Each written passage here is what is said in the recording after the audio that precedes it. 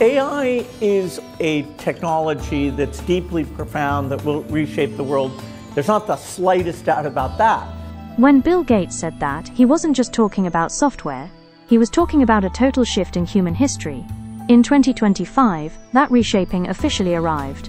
It is still the hottest ticket in town, but the vibe has shifted. It's no longer about what AI might do. It's about what it is doing to your job, your economy, and the global balance of power. To see where we are heading, you have to listen to the people holding the steering wheel.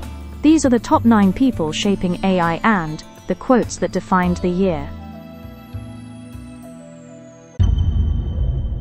Number 9. Geoffrey Hinton, the warning shot, the godfather of AI.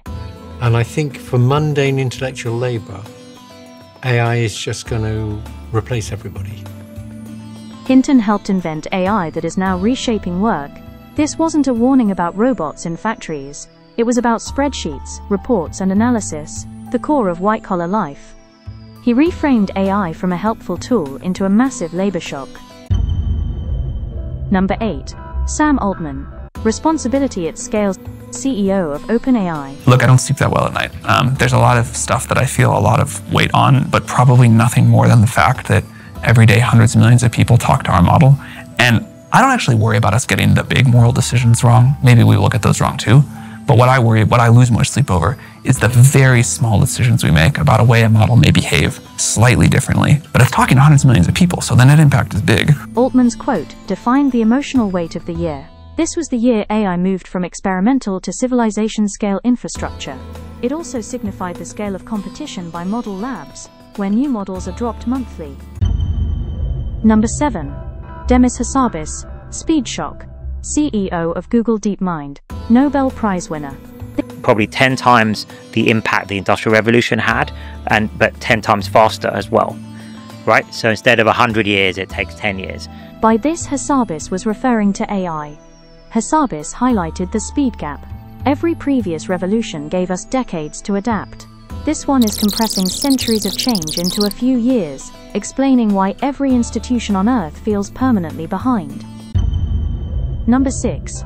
Mark Zuckerberg, the $100 billion insurance policy, CEO of Meta.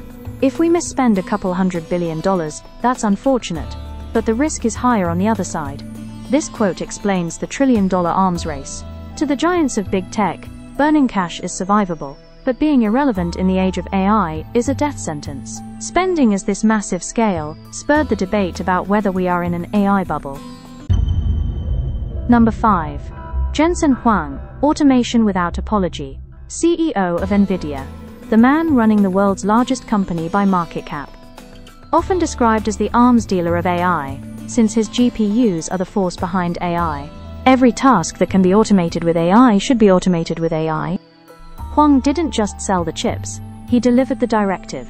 This defined the execution phase of 2025. The moment companies stopped debating ethics and started pushing AI into every corner of their operations.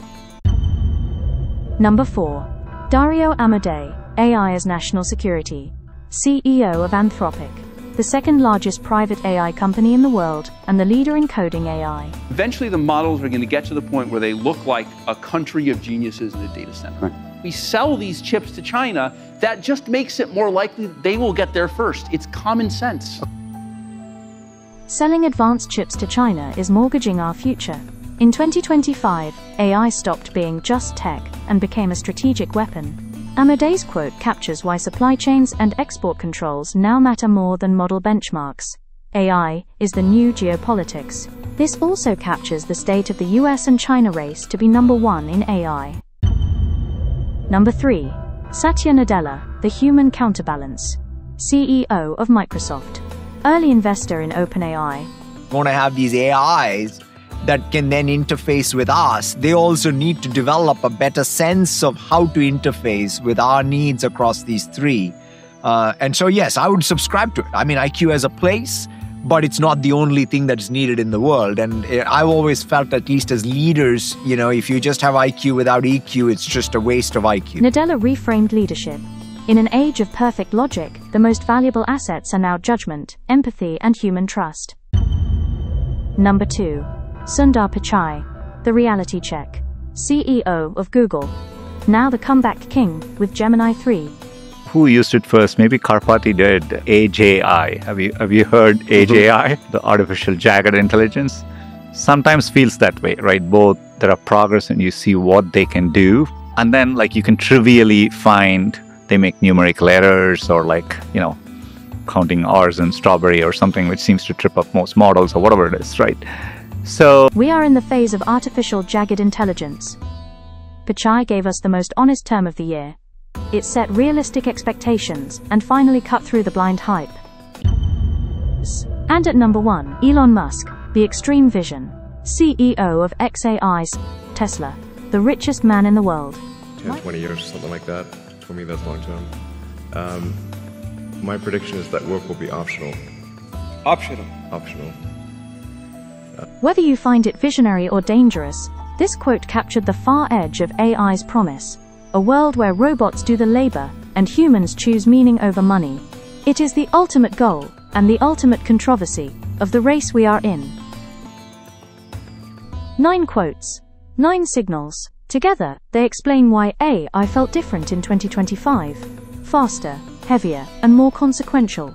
So which one defined your year in AI?